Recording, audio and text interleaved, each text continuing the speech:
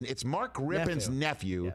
against the artist formerly known as the third overall pick in the 2018 draft. And to discuss that and more, a man who watches a ton of film because he's not only a top-notch talent evaluator in the world of football, he's also an NFL film senior producer and the producer as well as on-air representative of NFL Matchup on ESPN. He's none other than Greg Cosell back here on the show. How are you, Greg? Rich, great to be with you. Thanks. What are you seeing with Darnold? What is going on with him? What's your evaluation of Sam? Yeah, I think Darnold's at the point right now where he is just struggling to see things, and he's having a hard time executing basic concepts, things at this point in his career he should see. I also think he has a tendency to move too much. When you're in the pocket, and look, we know the game now. A lot of people talk about second reaction, improvisational plays, but those have to be more of a parachute, Rich. You can't just drop back and leave the pocket. You have to let the design and structure of the play out. And I think he's perceiving pressure that's often not there, and he moves too much. Now, I will say this one thing. When I evaluate a quarterback, you have to isolate the traits and attributes of a quarterback, as opposed to just saying, well, there's not a lot of talent around him. That's easy to say that there's not a lot of talent around a player, but you have to isolate his traits and attributes and characteristics. And I think right now Darnold is a struggling young quarterback. Well, I mean, isolation for him based on everybody else around him. I mean, that's almost like solitary confinement in terms of evaluating, Greg. I mean, but so let me ask you this: where were you on the evaluation of that quarterback group as a whole, with him in relation to Mayfield and Rosen and Allen and then Lamar Jackson for that draft? Where did you stand on Darnold coming in, Greg? Well, the concerns that he's shown in the league were concerns I had coming out. I thought that he did tend to move. He's also a guy that his lower body mechanics, he struggles with that. He doesn't always step to his throws. That may be just the way he throws the ball. Josh Allen's like that as well. Josh Allen's a little different, though. The Josh Allen experience this year, it's been kind of fun. But no, Darnold has some issues that need to be cleaned up, and at some point, if they don't get cleaned up, you end up being kind of a maybe yes, maybe no player without consistency. We'll see where he goes in his career. I know that Adam Gase has been an easy mark for a lot of people, but at the end of the day, when you watch tape and the tape does not lie, a quarterback must be able to execute basic concepts, and Darnold's struggling with that right now. Well, what about the concepts he's being given, Greg? What about that? There's not 1,000 concepts, so there's basic concepts that are on every playbook.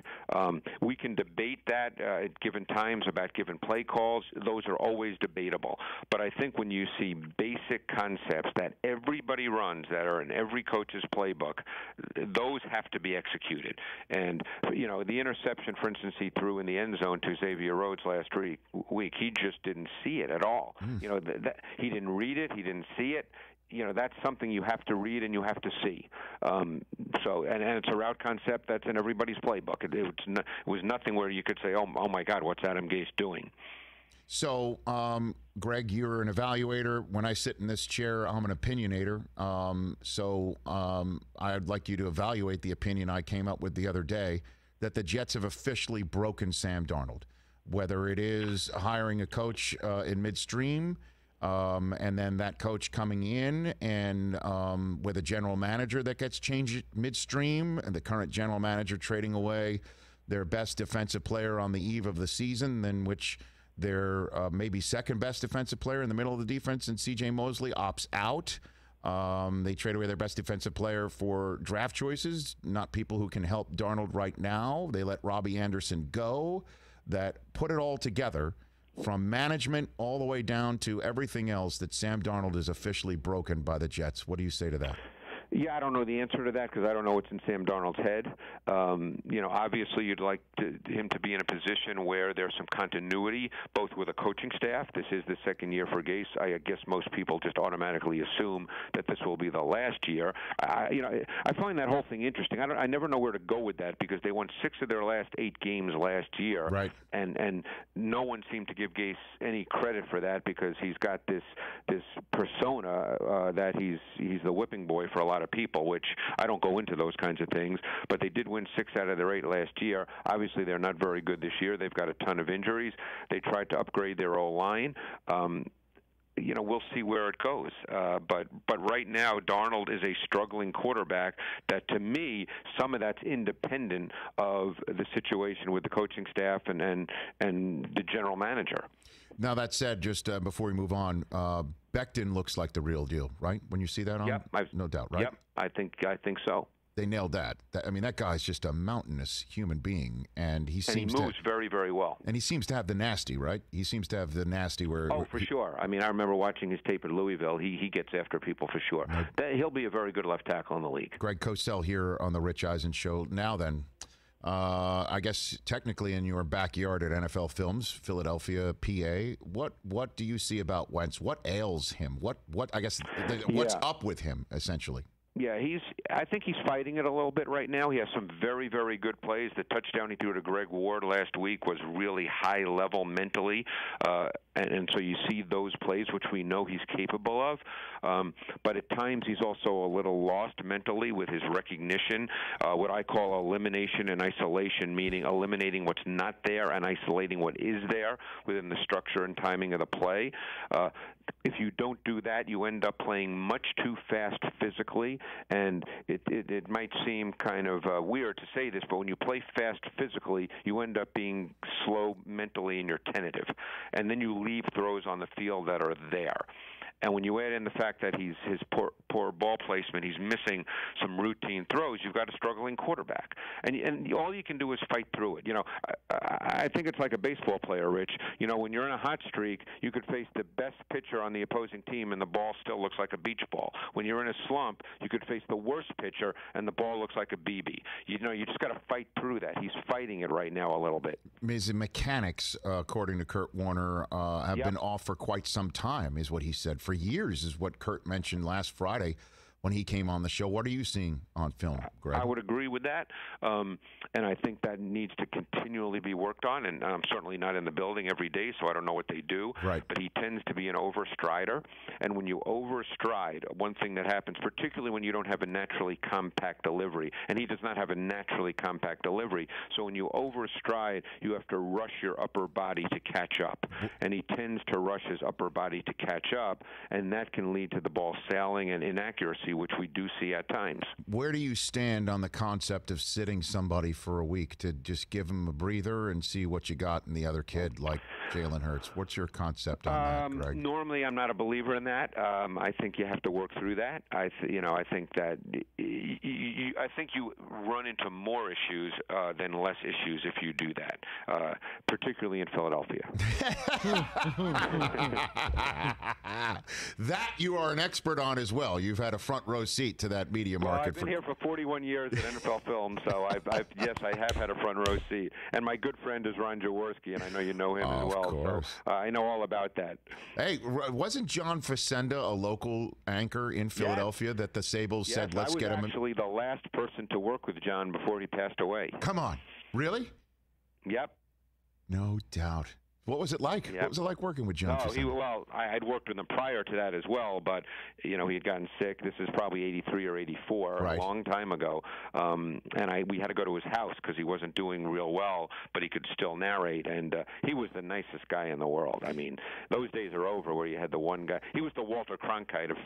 I know I'm aging myself here, Rich, but he was the Walter Cronkite of Philadelphia news. Absolutely, Greg Cosell here on the Rich Eisen Show. Okay, so now let's move on to what you saw on Monday Night Football. My gosh, Mahomes, there's no, it doesn't seem like if you confuse him, you should just like pat yourself on the back. It's not as if he's not confusable, but you can confuse him. It's just so rare to do that. And everything that Andy Reid dials up, that if you fall down to the Chiefs, which is more often than not, you better have an offense that can potentially go point for point with them. And it seemed like the Ravens have trouble with this. They have yet to win with Lamar Jackson at quarterback, coming back from a halftime deficit. What do you see about this offense and what's going on with Baltimore based on what we saw? Well, I think they're structured a certain way, Rich. The reality is the offense is structured around Lamar Jackson as a runner, and all the pass game works off of that. They don't really have what we would view as a true drop-back pass game in a strict sense. So what happens is, and I think Steve Spagnuolo did an unbelievable job. Now, he also knows in his back pocket that his offense is likely to put up 30-plus points every week, right. And I think that allows you to do some things you might not otherwise do. But he pretty much said on third down and other downs as well, you know what, we're going to play press man, and we're going to blitz. And what that's going to do is it's going to make your receivers have to win one-on-one matchups, and Lamar, you're going to have to make precise ball placement throws within structure. And you know what, if you want to run around, that's okay. Maybe you'll make a big play here and there because you're special, but you know what? You're not going to make enough of them to score 35 points. So that was the approach Steve Spagnuolo took, and it worked in that game. So now Baltimore, I'm not saying every team will do that because I'm not a blueprint guy. You have to do what fits your team. Right.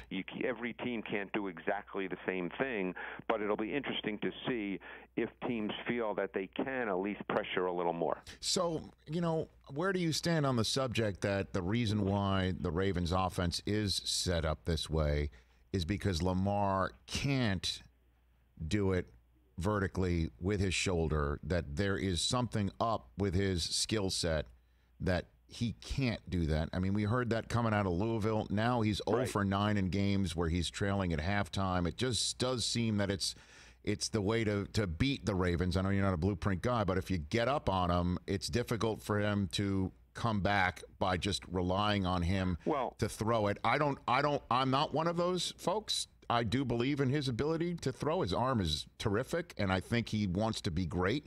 So it's not anything between the temples, but I'd love for your evaluation, Greg.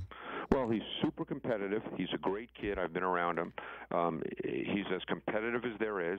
I think he's an improving thrower, but I've always been a believer in one thing, and I've watched tape for a long time, Rich, as you know, yes. Is that coaches tell you how they feel about their players by how they use them. And at this moment, okay, and we lose track because Lamar had a phenomenal year last year. We lose sight of the fact he's a third-year player. He's a young player. They've built an offense a certain way because they feel that maximizes his strengths and minimizes what they view as, I don't want to say weaknesses, right, but things that he's not quite ready to do on a consistent week-to-week basis. So that's the way they built their offense. This is not me talking. This is what they do. So Greg Roman, Jim Harbaugh, James Urban, their quarterback coach, this is what they do. Now, because the kid's so competitive and wants to be great, yes, he will improve. But this is where they are right now. Greg Cosell, NFL Films senior producer, NFL matchup on ESPN analyst, right here. A couple more minutes left with you, sir. The topic du jour in New Orleans, or from New Orleans, definitely is nationwide based on the performance on Monday night and the loss in Vegas, and then where there were tons of bubble screens and air targets in the air only 5 to 7 yards down the field.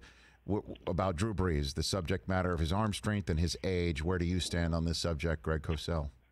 I think this has been true of Drew for probably 3-4 years. I mean, there were a number of plays in that game where they actually, by design, were looking to get the ball down the field, and the Packers took it away. And therefore, he comes down to something shorter. For instance, the Kamara 52-yard TD reception came on what was a called shot play. They had what we call a post-cross combination. The ball was designed to go down the field, and that's where Drew looked. But the Packers took both those routes away with their coverage, and therefore he threw it to Kamara in the flat. Drew does not have a big arm right now. They've played this way for a number of years. Look, the way the game is structured now, you are always looking for explosive pass plays. But I don't think Drew is playing any differently than he has in, let's say, over the last year or two. Don't forget they gave up a lot of points, and they also scored a lot of points. So Drew was 29 for 36, and they scored 30 points offensively. I think in most cases you would probably take that and if their defense had played better. And by the way, their defense is really struggling. If they had won the game 30-24 because their defense had played better, would we be having this conversation? Probably not. No, not at all. Winning is the ultimate deodorant. As a matter of fact, we had Cameron. I think you have to be. I think the tape tells you, right. And I think he has, and I think he's playing kind of the way he's played for the last year, 2 years. Yeah, I mean, we had without Michael Thomas, who catches a lot of short balls Absolutely. and is very good run after catch. We had Cameron Jordan on the other day. I said, how do you fix what's going on with the penalties and everything? He said, win. That's what he said. He said winning. And obviously that's the ultimate deodorant. And that's, I guess, the way I want to finish up this segment with you, Greg Cosell. This has been a quarterback-driven segment so far. The best defense you've seen on film through 3 weeks where, again, no preseason. We've seen a ton of points. Points are up in a significant way. But the best defense that you've seen so far in the All-22 while you've been doing your film work is which defense? Well, and they have not played great teams, so people are going to say that. But to me, I look at just how they play and what they do, and I'd say that's the Steelers. I think the Steelers are really good at all three levels of their defense. We've always talked about someone like Bill Belichick, stylistically, that he's about front multiplicity and coverage consistency because they play so much man. The Steelers, to me, are the reverse. Their fronts are very consistent. They basically rush 4 when they get to their nickel and dime, but their coverages, they do so much in the secondary with disguise, late movement.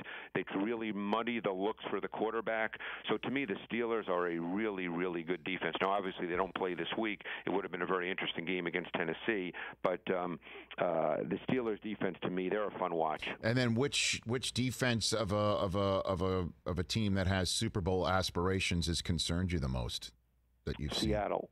Huh. Why? You just spit that one right out. What is it? Yeah, because I picked Russell Wilson to be the league MVP in August, and I think, so far so good. We've only played 3 weeks, but hey, you got to pat yourself on the back, Rich, when you can, right? So. Nice. I think their defense has significant concerns on the back end. They've lost Jamal Adams probably for a week or so with a muscle injury, but their defense is struggling on the back end, and they just give up too many explosive plays, and that's the killer in this league. So would you say the most complete team could be Green Bay with the way that Aaron Rodgers is playing and the way that the Green Bay defense appears to be showing up? What do you think about that in terms of the most complete team in the league? Yes, sir. I would probably have to say right now that would be Kansas City with the way Spags is putting together that defense, and we know that they can score. So I probably have to look there. But Green Bay is playing very well. I love what they're doing offensively with Matt LaFleur. There's a lot more play action boot, misdirection, things that cause problems for defenses tactically and schematically. And Rodgers is throwing the ball beautifully. So yeah, they're a really good team. Greg, and you're a great analyst. Love the segments, as always, when you come on. We'll be checking you out on NFL Matchup on ESPN this coming up weekend, and let's keep conversing. Thanks for the call. I appreciate it, Rich. Thanks so much. You got it. That's Greg Cosell, NFL Film Senior Producer. Hey, you watched all the way to the end. Thanks for that. Watch more right here.